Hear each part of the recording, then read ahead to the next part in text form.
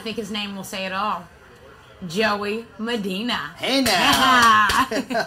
Julie, God bless you. Really? You're a so tough haughty. guy. You're a tough guy. No, You're a boxer, too. Yeah, a lot of people... I used to be, I was a professional boxer. I was an Arizona lightweight champion. I fought for the world title. And people always... And it's so weird. I'm so into my comedy zone that I forget that.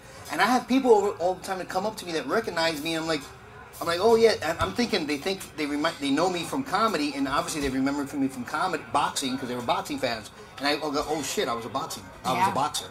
Yeah. So it was like, wow. You got some titles. Yeah, I did all right. It was cool. But you know what? I'm a pussycat. I really am.